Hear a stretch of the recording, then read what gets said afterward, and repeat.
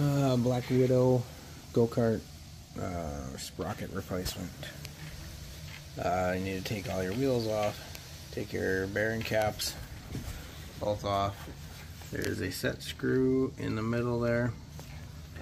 I would suggest taking your sprocket off before taking all the axle stuff out.